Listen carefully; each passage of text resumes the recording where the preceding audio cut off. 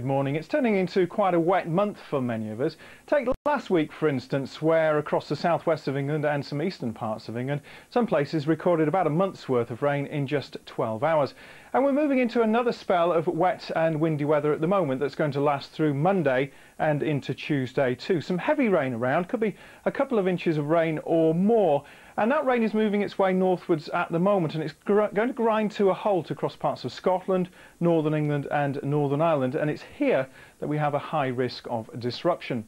Now, bringing all this miserable weather is this deep area of low pressure that's in the southwest. That's going to drive its way across the whole of the UK. It eventually clears away from the northeast by Wednesday, and we get a brief respite before more weather systems come in from off the Atlantic and maintain this very unsettled theme. So the cloud, the rain, bringing the change today, moving up fairly quickly from the southwest. The rain is starting to turn a little bit heavier across the southwest right now, and that wetter weather will continue to move northwards across England and Wales, across Northern Ireland. It'll turn wetter across these western areas, and we could well see some sleet and snow over the mountains from North Wales northwards.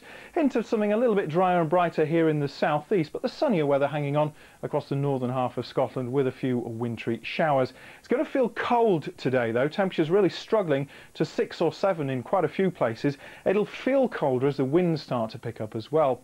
We'll see the stronger of the winds pushing northwards into Scotland overnight, the wetter weather moving northwards as well, giving some snow over the mountains. We'll also see a line of quite heavy rain moving its way eastwards across England and Wales, some squally winds followed in turn by some rather blustery showers. So quite wet probably for many of us during the evening and overnight, but turning milder across England and Wales. Still that chilly weather there though across Scotland and Northern Ireland.